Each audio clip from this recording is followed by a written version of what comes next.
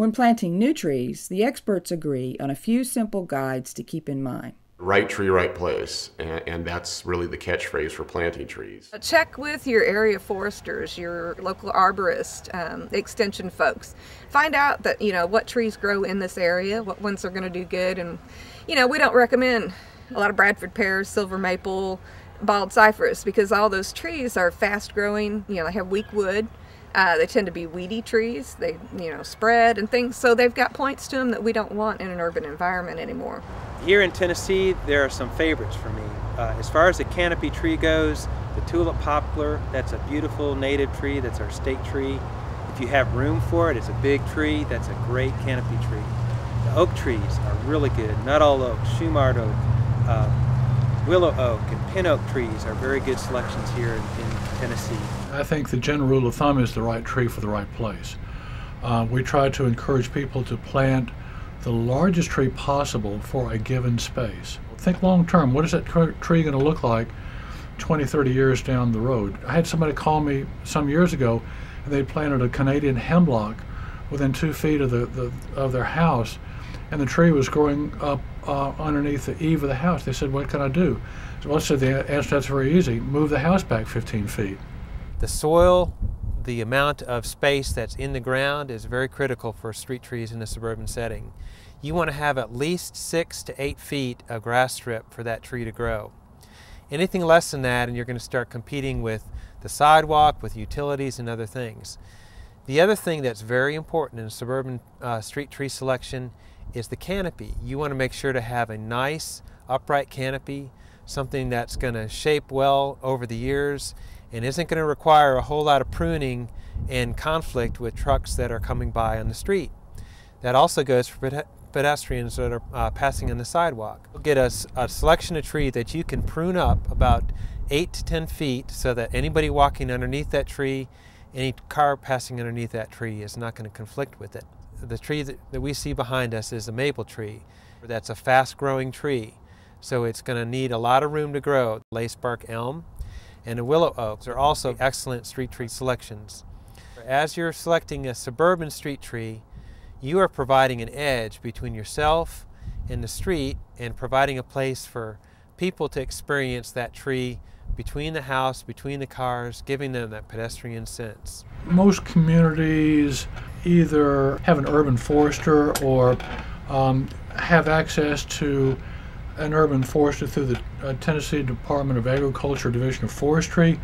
So if you don't have one locally, you definitely have one regionally. Any one of these, either through West, Middle, or East Tennessee, are more than happy and willing to help a homeowner or builders and developers with choosing the right tree for the right place or with some kind of building and development plans. It's also important to properly care for trees so they can thrive on a new development site. The most important aspect of maintaining a tree is in its early years, when you first put it in the ground. When you first plant a tree, it's got to go through 3 phases. The first year it sleeps, the second year it creeps, and the third year it leaps. As a general rule, I like to say the first 2 growing seasons, you need to give that tree supplemental water, and even longer if necessary, depending on drought conditions. So the first 2 or 3 years, you need to keep it watered, you need to keep it pruned, and come back and have an arborist look at it. And then after that 3 or 4 year period, the tree is going to start to take a natural shape and give you that benefit with a lot less care that goes into it. You don't want to create large mulch volcanoes around the base of the tree. What's going to happen is that mulch is going to end up becoming placed up against the bark of the tree. And this is one of the biggest culprits for actually having pathogens and insects actually getting into the tree, because that mulch is not meant to be against the bark of the tree. It should be pulled back away from the tree. And then the other thing is to protect your tree from lawnmower blight. So if you can, give it some type of protection, give it some type of edging. If you're dealing with a large tree, a mature tree, some of the things that you don't want to do is going to be to top the tree. That's a horrible tree care practice. You don't spike the tree. You don't engage a tree care company where the tree climber wears spikes. Cities ought not to be enemies of nature. They ought to be compatriots with nature. And insofar as it can be done, cities shouldn't be places that cover up the good earth and prevent natural life from sprouting from it.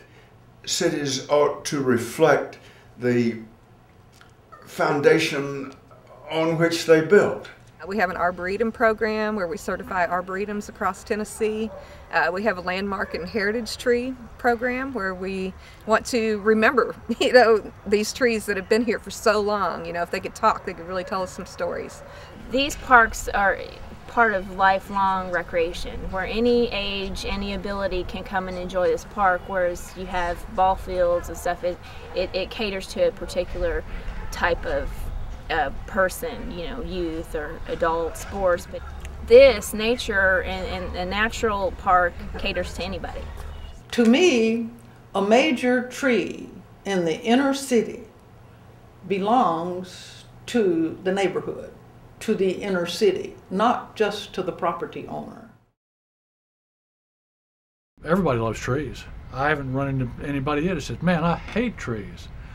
My grandfather on my mom's side had a mill in Alexandria, Louisiana, and my grandfather on my dad's side had what was called the old Hyde Lumber Company in Memphis. So I got sawdust in my veins. Everybody remembers a tree in their backyard that they played in, I would think. I know specifically a big pine tree in the backyard that I climbed in. It was perfect the way the branches were lined up, and I remember climbing that tree for years and years and years, and built various tree forts in that tree. Spent a lot of time in it. My first memory is of my little sister falling out of the chinaberry tree and trying to climb as high as her brother had climbed. And a swing in the yard on a beautiful limb of an old oak tree. Taking chairs out in the summertime and sitting under the tree around the swing and rocking chairs. Original air conditioning. The original air conditioning, yeah. And we actually have some plants in our yard that came from our parents, from our mother's garden. And our daughter has a gardenia bush growing in her yard in Atlanta that came from her grandmother's garden. So it sort of connects the generations. A lot of people love this park. We have always come here. Me and my family, we walk the trails, we creek stomp, throughout the summer months. When it's real hot, we'll come down here and get in the creek. And, so we want to protect that, and we want to enhance it as much as possible. Trees become a very personal witness in a timeline of watching many things change around them, but they're kind of the sentinels, if you will, that see over time. Many things may change, but they continue to function and provide, as a living organism, something that will transcend many different generations, many technologies, many different cultures may come and go. The tree is still doing what it was designed to do when it was first put in the ground. To learn more about the benefits of trees for developers, visit the CumberlandRiverCompact.org or talk with a local landscape architect, urban forester, arborist, or a garden center. Talk with your site designer about what trees can do for you on your next project. We need more trees, and the trees on your next project count.